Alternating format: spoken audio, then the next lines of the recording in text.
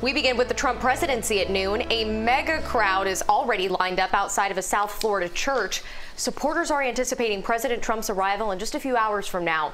The president is expected to speak at King Jesus International Ministry. This visit comes just hours after the president ordered a drone strike in Iraq. CBS 4's Rielle Creighton is live outside the church in southwest Miami-Dade with a preview of the president's visit. Rielle.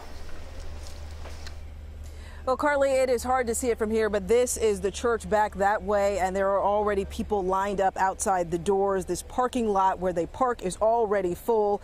The president expected to speak as part of Evangelicals for Trump campaign event to ramp up his support, already strong among evangelicals ahead of this year's election. But as you mentioned, the killing of a top Iranian military leader is expected to cast a huge shadow over today's event and could very likely change the tone. President Trump will make his case at King Jesus International Ministry, a mega church with a congregation of about 20,000.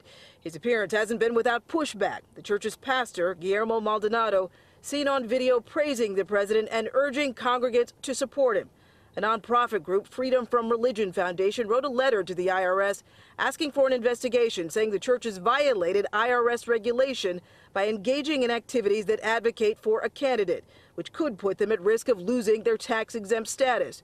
Meantime, the killing of a top Iranian leader, General Qasem Soleimani, by a U.S. drone strike in Baghdad today is also expected to have a major impact, as the world watches the president closely to see if he will speak about what has had a ripple effect worldwide and could have consequences for Americans at home and abroad.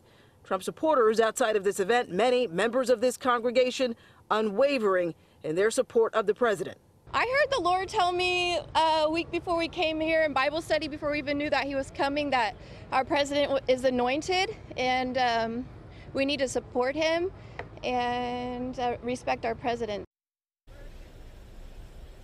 Well, the event isn't actually scheduled to kick off until 5 o'clock tonight. For those who are undocumented who attend the event, the church's pastor promised them that they should not fear deportation. Live in southwest Miami-Dade, Rielle Creighton, CBS 4 News.